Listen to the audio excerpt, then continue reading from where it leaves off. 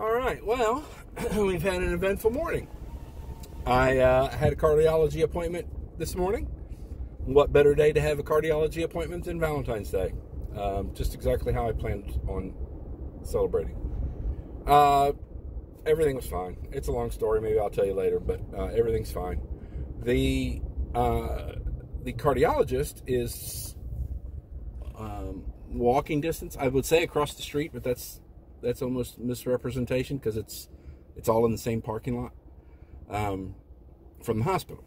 So I left my cardiology appointment and went to see my father. And we sat there and we were watching sports and shooting the shit and laughing like we tend to do. When I got a phone call from the hospital. I don't understand why they don't just check his room first when they know that I'm there pretty often. But they were calling to let me know about discharge. And he is getting discharged today. And I was told by one nurse that it would be after lunch. She said sometime after lunch, early afternoon. So I'm thinking 1:30, 1 o'clock, you know. And so I said, okay, what I'm going to do is run home, get everything I need to give him a good shower and shave, which I left his damn razor at home. Shit, I got to go back and get his razor. We got to do a shave. His hair is all over the place. So anyway, shower and shave and fresh, clean clothes that I've got in a bag here, and get him cleaned up before he comes home. I got his walker in the back, and I guess that's all there is to say about that. I didn't think I'd be in the truck this long, so I'll go ahead and, on my way back to the hospital, once I go get his razor, tell you the cardiology story. All right, so here we go. So I had the echocardiogram, I don't know, the end of last month. 8 days ago, I had the, echocardiogram, EKG, and sonogram. Yeah, ultrasound. Over the last couple of weeks. And they, as every doctor that ever listens to my heart is, they were curious about my VSD, which is what causes my murmur, in combination with the VDT or VR, whatever it's called, the arrhythmia. And so they wanted me to see general cardiology, not just the electrophysiologist. And I did. And of course, you know, first of all, you see height and weight, age. You think big, fat, lazy person. Well, I might be big and fat, but I'm not a lazy person, and I exercise regularly, and they recognize that once they listen to my heart, once they see me, I guess. And this doctor, as soon as he walked in the door, he's like, Dr. Netzler, the last guy I saw, says, your passion is lifting weights. Well, I kind of balked at that because I do enjoy very much lifting weights, and I do it frequently. But my passion's exercise, and the majority of my exercise is actually cardio. So, in spite of the fact that I don't look it, I do have a really pretty good, strong heart. But that VSD causes some disturbances when they do imaging, like an ultrasound, that they are having a hard time differentiating the VSD from another issue that might need addressed. So he said right now it doesn't look like anything much. If you're not having any symptoms and you're not having, and he went through the list of typical things, you know, fluttering or shortness of breath or whatever. I said, well, I have shortness of breath when I'm exercising because I'm exercising hard. He said, no, just like normal. He said, even like laying down at night. I was like, no, I don't. I lay down at night, and more often than not, I'm out like a light. So blood pressure was a little high today, but my blood pressure is always high at the doctor's. I do definitely have the white coat thing going on. And he just wants me to check my blood pressure 3 times a week for a month, send him the numbers.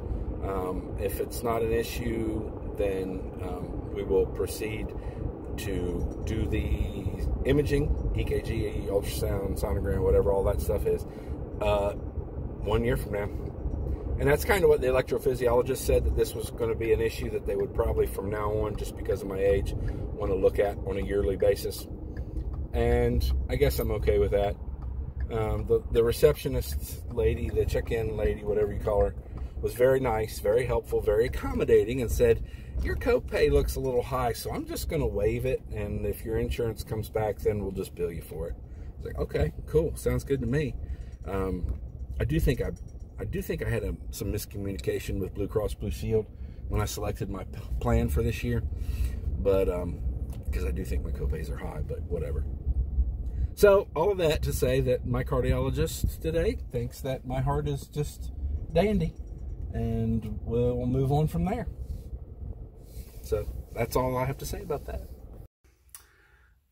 Oh boy, what a day, what a day, what a day. It is 8:30. I just finished an 8K row. Ate terribly today, so I haven't even eaten dinner yet. I'm just going to have a salad. So I went to the hospital this morning. Like I've already told you all this. Went back to get him to bring him home. He went back to he got out of the truck and used the walker from the truck to my garage. And from there, he took 2 steps up and into the house and walked into the living room to the couch, and then he stopped. So he did walk that far. Not super stable, but just glad that he could make that walk. Was a little shocked. Kind of started laughing as soon as he walked into the kitchen because I did stuff in the kitchen. The kitchen looks about the same, but there was a dramatic change in one aspect.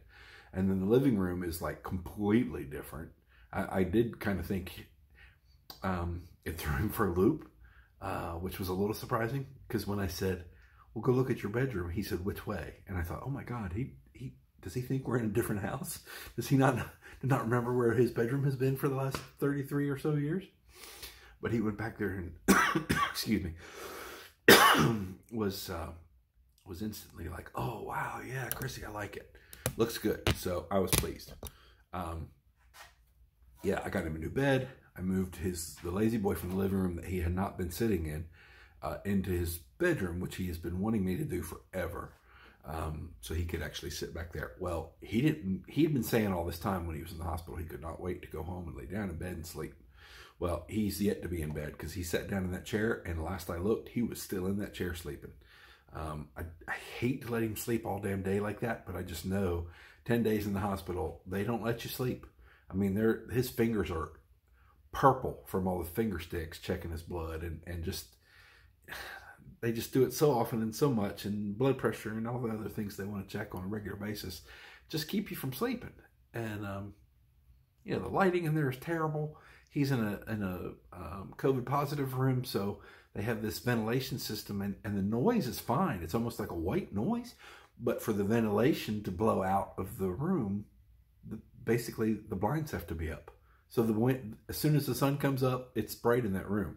And of course, he can't get out of bed and move to turn the lights off, and unless he asks them to turn the lights off when they leave, you know, or if they ask him, does he want the lights off? And then he may or may not say yes. I don't get it. I mean, I kind of do, because I don't like to ask for help, and most guys don't, I guess, but he doesn't want to ask people to do things for him. And sometimes if you offer or suggest, he just says no because he thinks it's too much trouble, maybe. I don't know. I'm going to tell myself that anyway. Just wait till he's dead. Then I'll tell you all the horror stories about what a dick my dad's been for all my life. But anyway. So, I told him, I said, you can sit back here as long, and he sat there for like 2 seconds and said, I need to pee. So he could barely get out of the chair. I don't remember if I actually had to help him up or not. I think I did.